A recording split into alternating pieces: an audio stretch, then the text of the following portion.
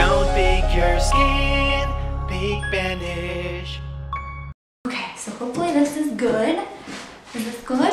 Hi guys, it's my face story here, and today I am coming at you with a video that is very near and dear to my heart in a bunch of ways. Today I want to talk about the top 5, or I guess my top 5, acne myths debunked. Over the past few years I've had pretty severe acne, and I've had people say some kind of a little bit ridiculous things to me. So I figured I would take a moment to debunk those right here, right now. The first acne myth, which has been told to me by my parents, my husband, my friends: don't worry and it'll just go away. This is wrong for so many levels, so many reasons. But of course stress does cause acne, so yeah, relaxing a little bit might help your skin, but you can't just stop thinking about it and it'll go away. There's so many other factors: hormones, diet change, stress levels, what you're putting on your skin could have toxicities, yeah. What you're putting on your skin could have toxicities in it, or you could be doing things that you don't even know are disrupting your hormones. There's just like so many things to think about. So I actually recommend the opposite.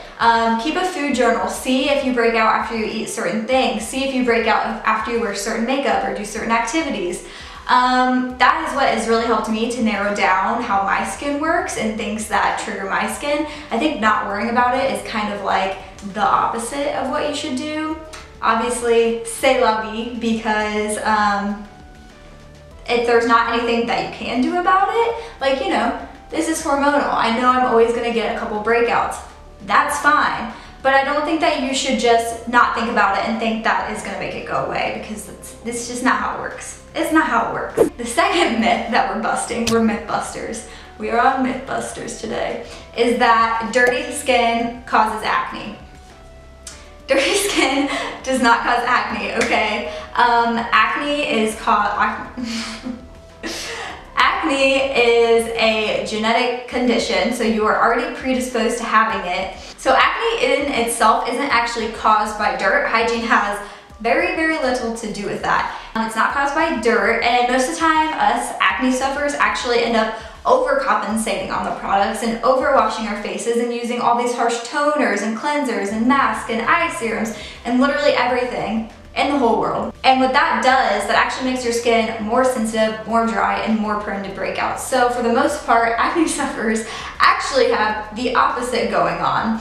We think that our faces are dirty because we're breaking out, but it's not a dirty, it's just too much product. I don't know where that accent came from, but we're gonna go with it. But yeah, I mean, if I just wash my face, like people say, just wash your face. If I just wash my face with every drugstore, over-the-counter, homemade, hippie-bot cleanser, and I still have acne, then I don't really think acne is a dirt problem. I think it starts deeper than that, and dirt has nothing to do with it. The third acne myth is that makeup causes acne. Okay, makeup does not cause acne. It can aggravate the symptoms of acne, but makeup itself does not cause acne, because if you think about it, there are tons of people who wear makeup who don't have acne.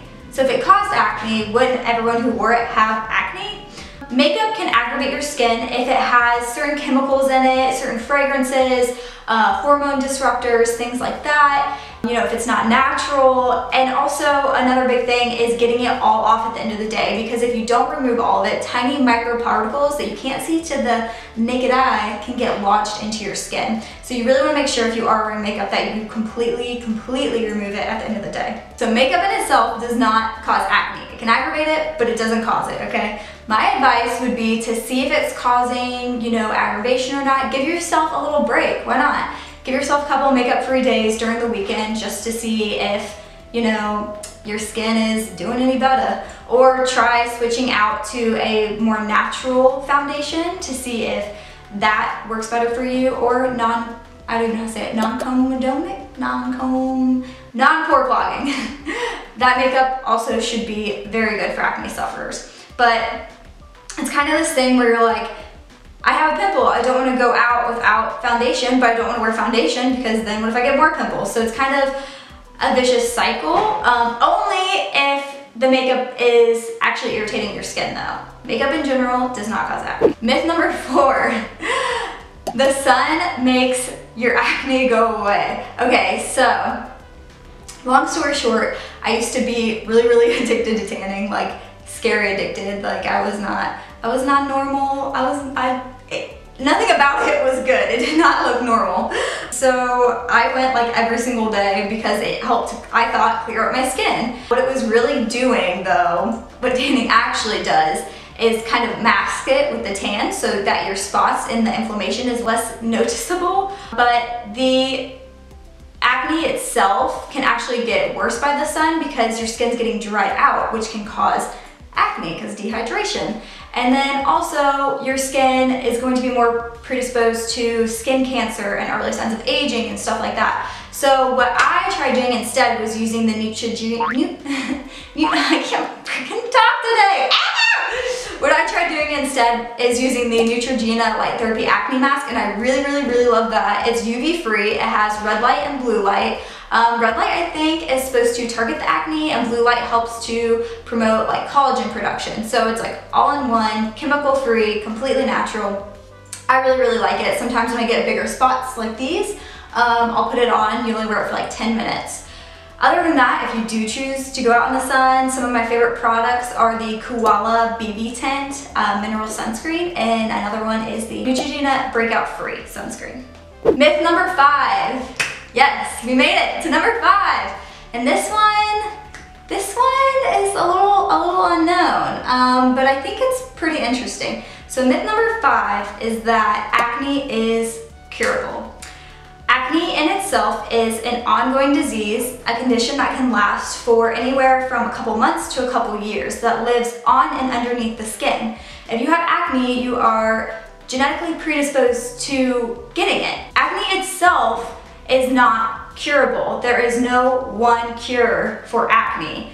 As far as all of us know, in 2017, there's all these creams and washes and all these products, but there is no specific cure for acne. If you want to say Accutane, no, because guess what? I took Accutane and I still break out, so there is no cure for acne. The thing is, you have to live your whole life treating your skin as if it were acne prone. And just because there's not a cure doesn't mean that you should give up. You know, you should still keep trying different things and different methods, and always just keep seeing, you know, what triggers your breakout, what improves it. And that's the thing, just because there's not a cure doesn't mean that you can't improve it. It just means that you might get a spot once a year. I don't really think that's a big deal. Everyone gets pimples, so it's fine, girl, it's fine. And this video does qualify for a BANISH giveaway. We are going to be giving away a BANISH kit. With each video, all you have to do is answer this question that I'm about to ask right now. What is something that you've been told about acne that is false? All you have to do is answer in the comments below, like and subscribe to this channel, and you will be picked for a BANISH giveaway. Someone will be picked for a BANISH giveaway. I don't know who, but someone will. Okay. All right, guys, that is all for today. So thanks for sitting down and listening to me talk about the 5 acne myths and busting them. All right, bye, guys. Thanks.